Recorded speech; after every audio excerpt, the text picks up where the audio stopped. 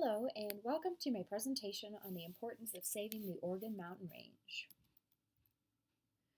Roughly 250 miles from Albuquerque lies one of the most beautiful and raw mountain ranges in the United States. Formed in lava as it erupted from the tumultuous core of the Earth millions of years ago, the Organ Mountains stand as a testament to the rough but incredible core of our universe, which spans millennia. This small but incredible range has captured the adventurous and curious spirit of mankind for thousands of years. It contains cave paintings, flints, stone tools, and arrowheads.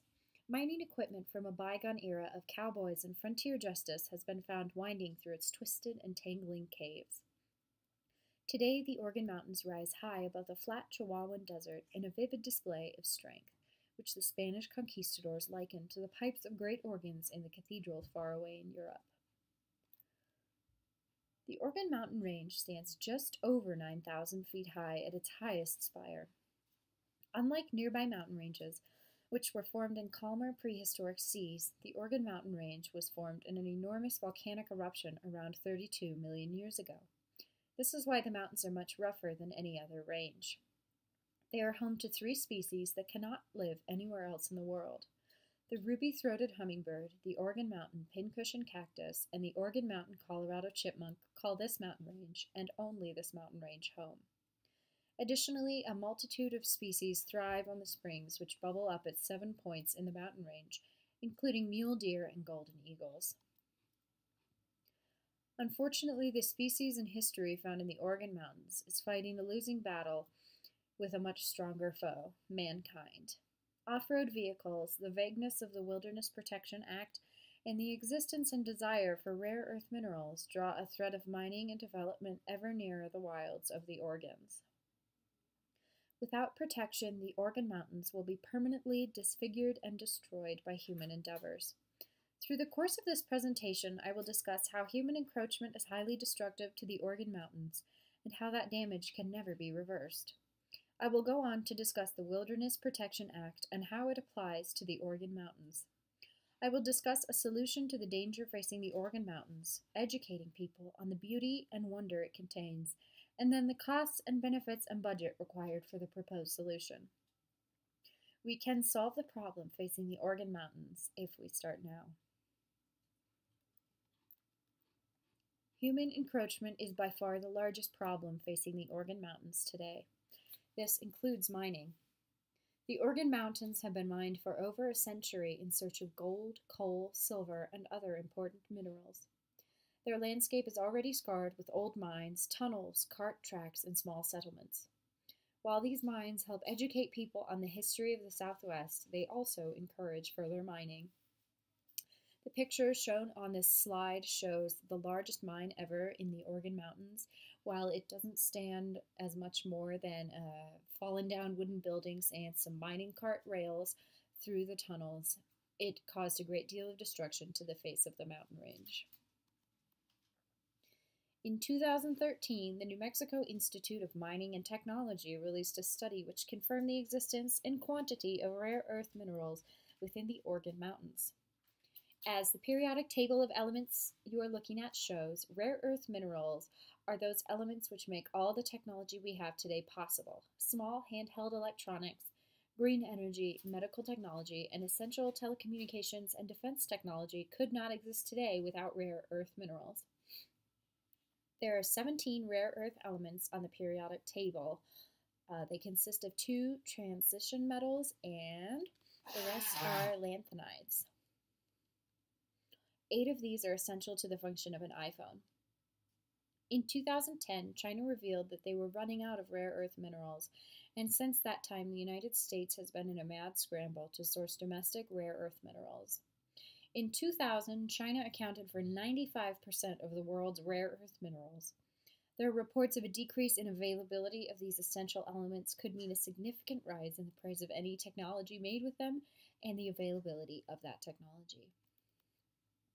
The tables you're looking at now show how important rare earth elements are to technology we really take for granted today. As you can see in the top table, green energy cars would not exist, and iPhones certainly wouldn't work without a myriad of rare earth elements. The tables at the bottom show the short and long-term criticality matrices for select rare earth minerals. So while not all the elements are shown on these tables, it does illustrate exactly how badly we need some of them and how quickly the supply risk is rising to a critical level in which we may actually run out of these and not be able to create some of the technologies we use so frequently today. The Wilderness Protection Act was passed by Congress in 1964. Its main purpose is to protect undeveloped lands, retaining their primeval character and influence without permanent improvements or human habitation, which is protected and managed so as to preserve its natural conditions. 50 years later, we are still arguing over the true extent of the Wilderness Protection Act. Arguments often arise when Congress attempts to determine what a wilderness area is. Conflict arises when a proposed wilderness area is known to contain important materials such as oil or mineral deposits, important water reserves, or is already very near a developed area. In the case of the Organ Mountains, many argued that the pre-existence of mining equipment and tunnels meant that it did not retain its primeval character and influence without permanent improvements or human habitation. Many believed that this was a reason to go ahead with mining for rare earth minerals within the mountain range. Fortunately, in May of 2014, the long battle over the official status of the Organ Mountain Range came to an end. On May 21st, President Barack Obama officially established the Organ Mountains Desert Peaks National Monument. The site is safe from mining for now. It is officially designated as a national monument and cannot be touched by industrial development. But the fight is far from over. Without funding, the Organ Mountains Desert Peaks National Monument will sit alone in the middle of the Chihuahuan Desert until an extreme desire and need of rare earth elements ignites a new debate, which may result in the removal of national monument status. Educating future generations on the importance of the history and natural wonder of the Organ Mountains will inspire them to renew their spirit of adventure and their love of learning and the natural world around them. According to Richard Louv in his book Last Child in the Woods, children of the technological generation exhibit signs of natural deficit disorder. Essentially, what this means is that they have no connection to the outside, natural world. They are so engulfed in technology and materialism that they do not care what happens to it and are afraid when they are outside in it. Louv asserts that educating children outdoors and bringing them further out into the world to learn about it is the key to, quote, saving our children from natural deficit disorder. The proposed solution involves establishing a children's learning center at the Organ Mountains Desert Peaks National Monument and in hiring a full staff of educators and rangers to work with children and take them out into the mountain monument to learn about the natural world so close to them. Additionally, the proposed solution includes establishing a $1,000 grant for each of 300 elementary and middle schools in New Mexico each year to cover the costs of transporting students and chaperones to the mountain monument to take part in outdoor learning activities. Educating children is the key to ensuring the safety of the Organ Mountains. Establishing a connection to the mountains, which will follow them through their lives, will help ensure that the mountains are never endangered by human encroachment again. This slide highlights the costs of the proposed solution. Each year, $300,000 in grant money will be allocated to 300 different elementary and middle schools for doing projects and traveling to the Organ Mountains National Monument.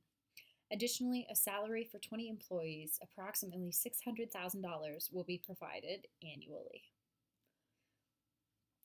The benefits for this solution are innumerable, but these are a few of the highlights. Future generations will be educated in the importance of saving our natural wonders. They will be connected to and care about the future and success of our natural world, and the Organ Mountains Desert Peaks National Monument will be preserved for centuries to come for millions to enjoy.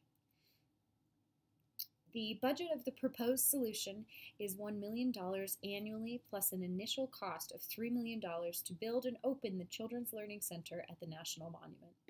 The Children's Learning Center should focus not only on the natural wonder of Desert Peaks National Monument, but also on demonstrating clean green technology for children to understand its importance and how it can be applied to their lives. The Organ Mountains need our help to continue to be beautiful and full of life, and we can help them by educating future generations at a children's learning center at the Organ Mountains Desert Peaks National Monument. My work cited consists of Desert USA reports and articles, Wilderness Exceptions Environmental Law of Spring 2014 by John Copeland Nagel, Organ Peaks Desert Peaks National Monument, and Rare Element Resources. Images came primarily from Desert USA, and secondary images were sourced from Organ Mountains Desert Peak National Monument. Thank you for watching my presentation. I hope you enjoyed, and I hope you consider the essential nature of the proposed solution.